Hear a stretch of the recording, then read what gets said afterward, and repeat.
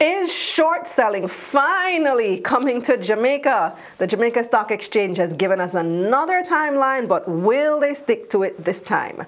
I'm Kalilah, Reynolds financial journalist and educator based in Jamaica. So if you don't know what short selling is, here's a quick lesson. Short selling, also known as shorting, is an investment strategy that you would use if you expect a stock price to go down. Most of the time, we buy a stock with the hopes that the price will go up, right? You usually want to buy low and sell high, but with short selling, you're doing the reverse. You're betting against the stock. That way, you can make money when stocks go up and when they go down. So with this strategy, you'll actually borrow the stock from someone else and sell it.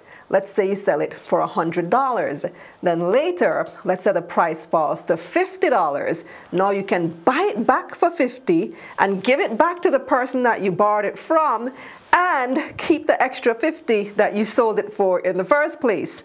Sounds crafty, right? Well, it's also very risky because what if the price doesn't fall? What if it goes up and you don't have the money to buy back the stock? Then you're in trouble. So it's a very high risk, high reward type of strategy because you can really make big gains, but on the other hand, losses can pile up quickly and you can even end up in debt, end up owing.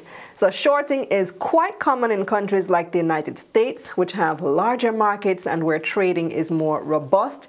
There's even an entire movie about it called The Big Short, based on probably the most famous use of this strategy during the financial crisis of 07-08. It's a must-watch for serious investors. So for years now, the JSE has been promising that shorting is coming to Jamaica.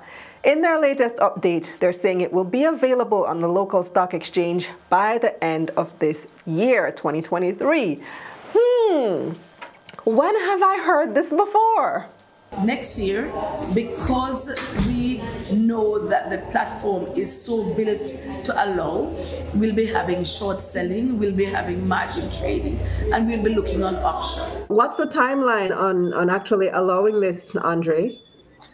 We're trying to get it done by December, but I would say the absolute latest would be January.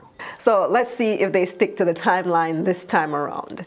In its latest update, the JSE said it's finalizing the rules that will be used to govern shorting.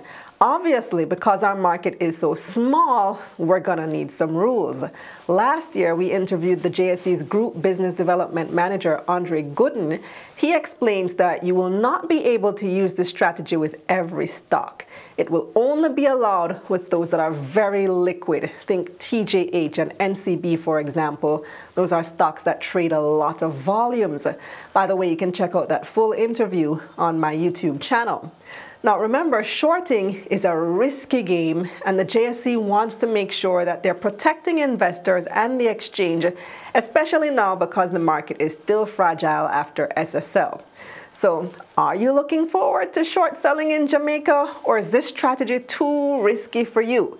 Let me know in the comments. Subscribe to my newsletter for money news like this straight to your inbox. Click the link up here or in the description below. Let's get this money.